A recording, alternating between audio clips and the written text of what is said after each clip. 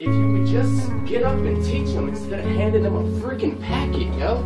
There's kids in here who don't learn like that. Bye. They need to learn face to face. Bye.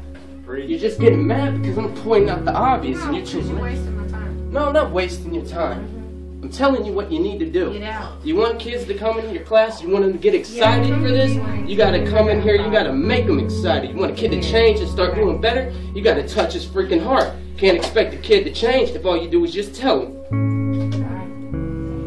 You gotta take this job serious. This is the future of this nation. And when you come in here, like you did last time, and make a statement about, oh, this is my paycheck, indeed it is. But this is my country's future and my education. I respect that. Can you go outside, please? I got But there's a limit. When I'm not bitching, but simply making an observation. Okay. And now I will leave. You're welcome.